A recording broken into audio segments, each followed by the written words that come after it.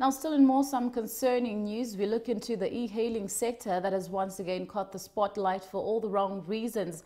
Now, this follows the merciless killing of a driver, Nguquko Gaza, who was allegedly shot and killed by a passenger after completing a trip in Berea, Johannesburg on Wednesday last week in what looks like a robbery. Now, the incident has evoked fear among other e-hailing operators, with them calling for enhanced safety and security measures in the sector. Abashayeli bezimoto ezikhokhelwa ngebanga abahlalela uvalweni njengoba ziloke ziqhubeke njalo izigameko zokuhlasela kwabo. Ngenyanga edlule umlisi owaziwa ngelikaNguquko Gaza wadutshulwa washona eBerea ngenkathi ethunyelelwe i-request umuntu wazenza ikhasimende kanti uhloso ukumenzakalisa.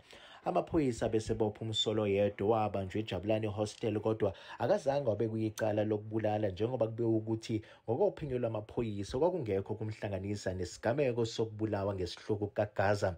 Okhulumela i-Yeovil Tactical Group uzesikhonyoni uthi lezi igameko zokuhlaselwa kwabashayeli zibashiya beshaqekile. Mina mfethu into leyana isethusile kakhulu ukuthi sesibulawa ngale ndlela. Kukabili isethusile akusethusi ngoba into esisihlangana nayo every day. Mawungibhekile la esidini lami leka left leka right nginescar i-okap lena ngehlelwa isimo esifanayo nami ngisemsebenzini 2 years back.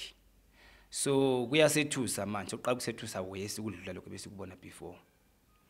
Yeah, ayisiphathanga kahle nje into yakhona. Unyoni uthi amaphoyisa kulela abathwalisa kanzima njengoba uma bebhekene nezigameko zokuhlaselwa bengaluthola inhlobo usizo.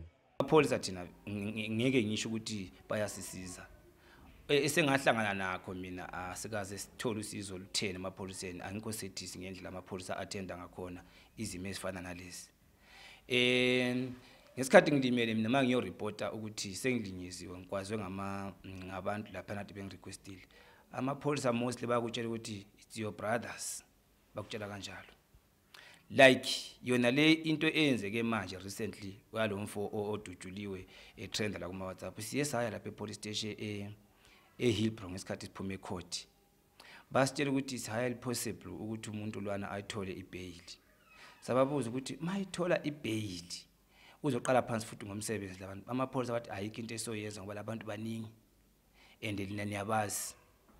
Unyoni uthi bayafisa ukuthi abaphathi balama applications ezimoto ezikhokhelwa ngebanga ukuthi benze uhlelo lokuqinisekisa ukuthi abagibeli kuba nendlela esetshenziswayo ukuthola imininingwane yabo yangempela ukuze kube lula ukuthola loyo soke enze ubugebengu. Ezindabeni zeSoweto TV, nginguDaud Phungula ngibika ngise Yeovil.